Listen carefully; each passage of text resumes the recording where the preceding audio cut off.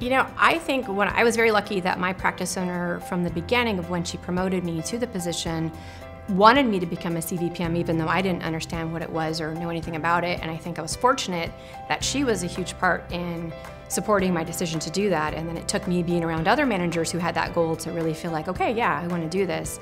But I think my experience is once I earned my CVPM, and it was 11 years ago now, my practice owner started listening to me differently, and I felt more confident in my knowledge. And some of the things that I didn't always know the answers, it was kind of like my gut was telling me to do something.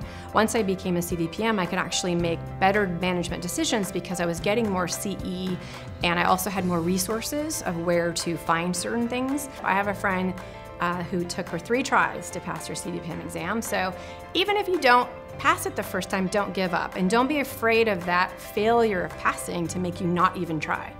Because I've seen so much stuff that, like they say, you know, the most time when someone fails is because they never tried at it. So definitely studying for that exam will help you learn so much more. Even if you've been in practice for 10 years and you've been at your hospital for a long time, you might learn so much stuff you didn't realize.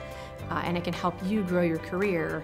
And this field is building on the CVPM. I mean, we're celebrating our 30th anniversary this year, and there's like 800 CVPMs in the country and Canada. And I think that that's a testament to where we'll be in 10 years.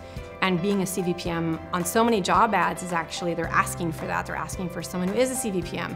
So there is an appreciation for that knowledge. So I think for myself, I couldn't own my company today if I hadn't earned it. And I think that every manager benefits from trying to become one, just the study material alone, and then that credential really, you know, it helps you help pets better in the end, because you become a stronger manager just learning the things that you learn and the networking opportunities that you get.